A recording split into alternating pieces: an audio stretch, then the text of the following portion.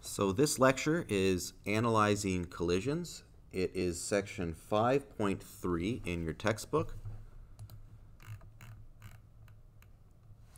So we talked about conservation of momentum. We know that momentum is conserved in a collision, but is energy conserved? So this is a different question, and you'll see that there's really two types of collisions. One in which the energy is conserved, and one in which the kinetic energy is not conserved. Sorry, I should say kinetic energy. So let's look at a collision involving a Newton's cradle. Newton's cradle is that that image you see on the left. There are 5 spheres. They are equal mass, and when one hits the when the one that's that is angled there, that one hits the second sphere, it will transfer its momentum to that sphere, which will then transfer its momentum to the next one, and so on and so on, and the momentum gets conserved through that collision. But also, the kinetic energy of the sphere is conserved, because the kinetic energy of the sphere, if you've ever seen a Newton's cradle, you kind of see that the energy kind of, it keeps on kind of bouncing back and forth almost at the same angle. Now, while I say the kinetic energy is conserved, it's not 100% conserved, but it is it's not a perfectly elastic collision, but it is an elastic collision because a big portion of that kinetic energy is conserved. Look at another collision, a collision between two vehicles. The kinetic energy is not conserved because typically in a collision, you can imagine we have two fast-moving vehicles, they collide, and they are now moving at a velocity of 0, so they've lost all of their kinetic energy. A collision is an example of a more inelastic collision. And in this course, we're going to focus more on perfectly elastic and perfectly inelastic collisions, although in reality, collisions that we typically observe are neither perfectly inelastic or perfectly elastic. They're usually somewhere along that spectrum. So the Newton's cradle is a closer to perfectly elastic collision, although it is not 100% perfectly elastic. But we'll get into that a little bit more. Although I'll mention it a bit more in this course. We won't be studying that more. You'll study that more when you get into your further year physics courses in university. So as we were saying about the elasticity of a collision, that features what divides the collisions into two classes. We have the class where the kinetic energy is conserved, that's the elastic, and the class where the kinetic energy is not conserved, that's the inelastic. But again, like I was saying, in reality, our collisions that we observe are somewhere between these two perfect cases. Please copy this down, the definition for elastic collision and inelastic collision. The elastic collision is when the momentum and kinetic energy are both conserved. The inelastic collision is when the momentum is conserved but not the kinetic energy. So one way to determine if a collision is elastic or inelastic is by calculating the kinetic energy before and after the collision. So the momentum is always conserved. So the momentum before and momentum after has to be 0. So the difference between the momentum before and the momentum after has to be 0. But if we check out the kinetic energy before and after, and we compare those and see that they are the same, then it's elastic. If they're not the same, then it's an inelastic collision. So what you'll see here, I've pulled up an applet from a website called PhET, and I'll post a link to this on the announcements in our course website. But this PhET website has a series of simulations for physics and chemistry and biology, and I particularly like this collision applet. So I'll show you how this works.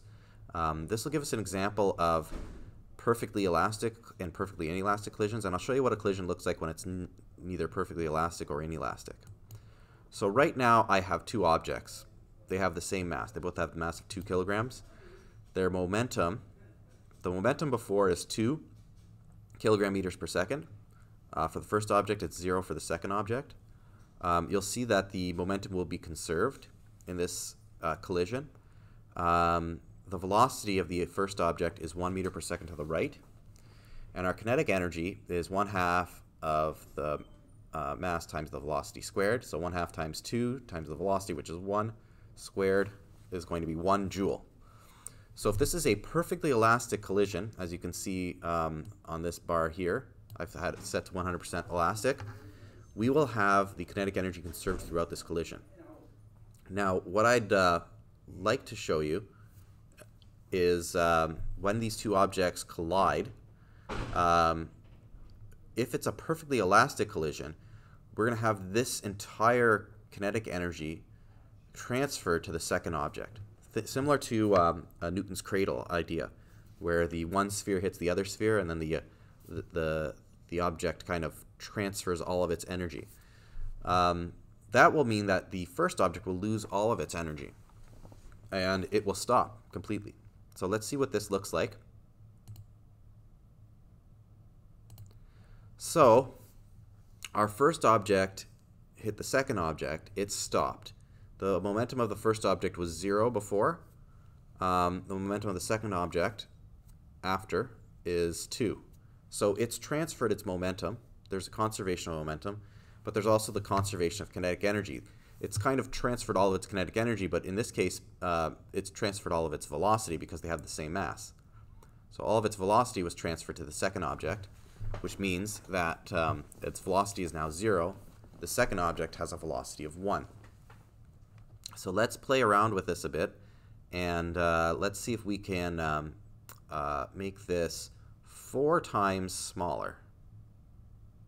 Sorry. So it's 4 times smaller of an object. It's going at 1 meter per second, so now its kinetic energy is 1/4 because we've cut its mass down by 1/4. Its momentum decreased by 1/4. We'll still have the same situation where it's going to hit, but now that there is a disparity in terms of the masses, the force applied by the second mass on the first mass will cause it to have a velocity going in the left direction. So there will be both objects moving after this in this elastic collision, although what we're going to notice is that the kinetic energy is going to be conserved. So there's going to be something interesting with those velocities. So let's hit the play button and then we'll discuss. So what happened here, if we add our momentum together, our total momentum before was 0.5.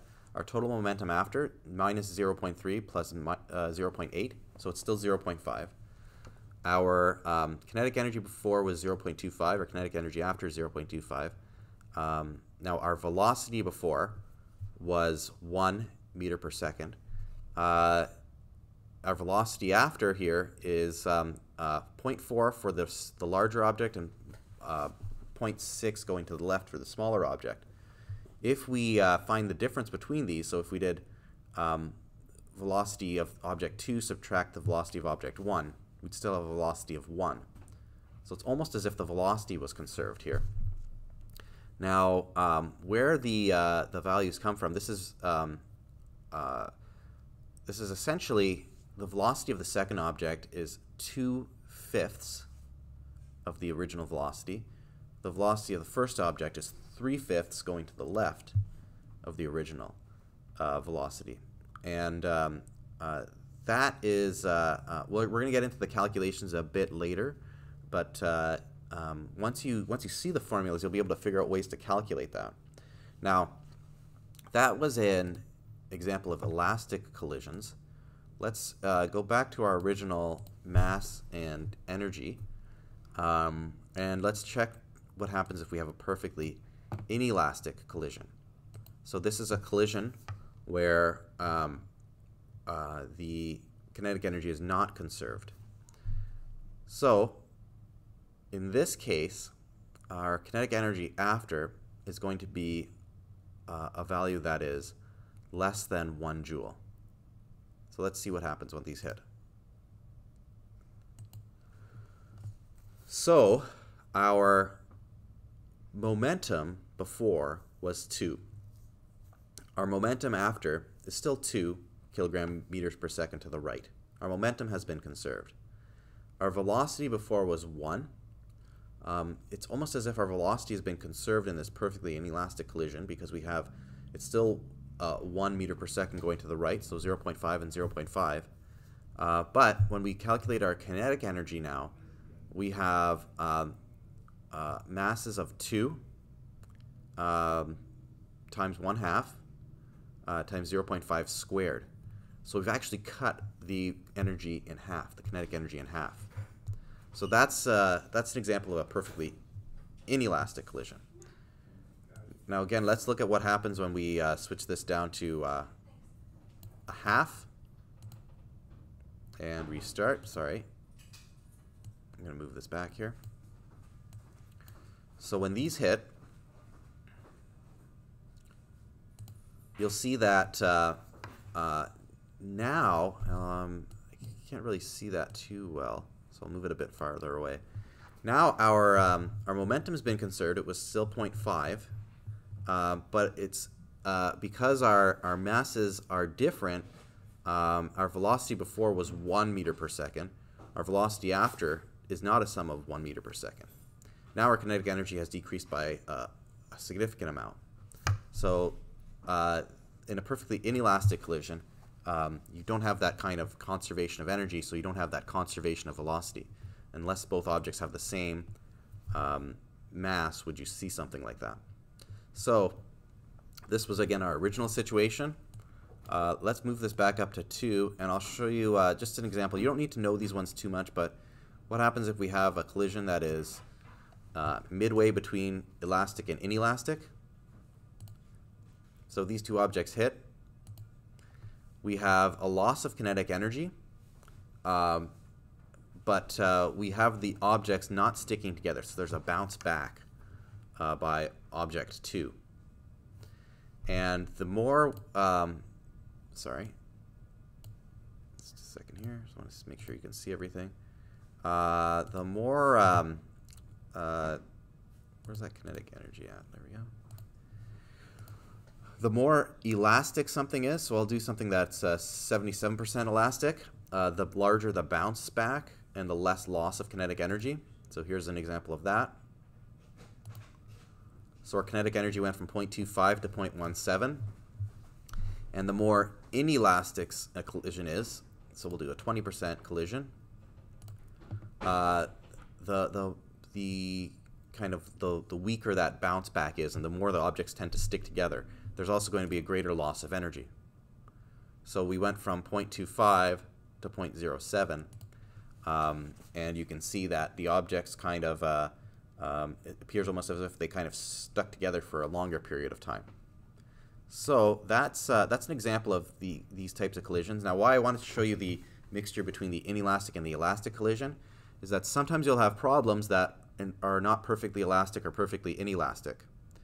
So you will need to be aware that you can use conservation of momentum for those problems, but you cannot use some of the other equations we're going to look at in the next 2 lectures about perfectly elastic and perfectly inelastic collisions. And in a question, unless you can determine that the collision is perfectly elastic or inelastic, you can't assume that it is either. So we will have to be, you'll have to be aware of that. I'll go through that again in the next 2 lectures on perfectly elastic and perfectly inelastic collisions. So let's just move this away. We'll go back to our lecture here. So here's a question. We're asked to determine if this collision is elastic or inelastic. So it's an object that's 0.5 kilograms. It's moving at 5 meters per second east. It collides head-on with a stationary object that's 1 kilogram. And the 0.5 kilogram object rebounds directly backward at 1.2 meters per second. So it says, was the collision elastic? So we know our momentum before has to equal our momentum after. And our momentum before is MAVA plus MBVB. That equals MAVA prime plus MBVB prime. MA is 0.5. VA is 5. to the east. I just won't write the east right now. I'll use negatives for that. So MB is 1. VB is stationary, so this is a 0. MA is 0.5. VA is negative 1.2 because it's going backward, it's going to the west. And then we have MB, which is 1, and we have VB, which is a value we need to solve for in this problem in order to solve for our kinetic energy. So normally I would rearrange this first. Actually, I should have done that. I didn't. I apologize. So I'll just rearrange it now. This ends up with, this value is going to be 0. So we have, and that's a 1 in front of there. So we have 0.5 times 5 plus 0.5 times 1.2. And that works out to 3.1.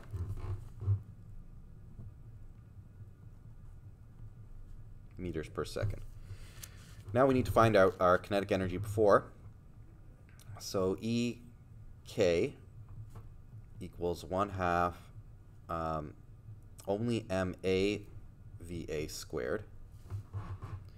So that's going to be 1/2 of 0.5 rather, and 5 squared, which is going to work out to 6.25 joules. And we have, I'll just do it up here, EK prime, our kinetic energy after, is going to be the sum of 1/2 MA VA prime squared plus 1/2 MB VB prime squared. That's 1/2 of 0.5. VA is 5. No, sorry, it's not 5. It's 1.2. It's negative 1.2. Plus 1/2 of 1 times 3.1 squared. And this works out to 5.165 joules. So because our EK is not equal to our EK prime, therefore, so we'd say since this is the case, therefore collision is inelastic. Notice how we don't say it's perfectly inelastic. We're going to get into that a bit later. And the reason why we don't say it's perfectly inelastic is because we've only just proved that it's elastic. Any collision that's not 100% elastic can be considered as an inelastic collision because it has inelastic properties. Here's another question. We're just going to kind of talk through this one. It says car A has a mass of 1,800 kilograms. It's traveling north at 46 kilometers per hour. Car B has a mass of 2,500 kilograms. It's traveling east at 38 kilometers per hour. So the cars stick together after the collision. It says, would the cars be located more to the north or to the east? So you'd have to find the momentum of these vehicles. And the momentum of the larger massed vehicle is greater than the momentum of the smaller vehicle with the smaller mass. So they would be moving more towards the east direction because the car B, which is the more massive vehicle, was traveling to the east. Now, is the collision elastic or inelastic? Anytime the question says that the objects stick together, you would say that that collision is inelastic. It may not be perfectly inelastic, but there's an inelastic, or rather, if they do stick together, it would have to be perfectly inelastic. I'll mention that as well. So that is that's the solution to this problem. So here again, I was already mentioning this earlier, but I'll go through it again. So a perfectly elastic collision is an idealized situation where friction and other external forces are negligible. So momentum and kinetic energy are perfectly conserved. And the perfectly inelastic collision is one in which the two objects stick together and the two objects have the same final velocity. So perfectly elastic and perfectly inelastic collisions occur in isolated systems in which the effects of friction and other external forces are negligible. Perfectly elastic and perfectly inelastic collisions are extremely rare and represent idealized cases. So most situations fall between those two extremes. Now we observe them because they're very useful in observing Newton's laws of motion. So that's why we study them. They're also, in order to have an understanding of the collision that is somewhere on that spectrum between perfectly elastic and perfectly inelastic, it's good to understand those two extremes first.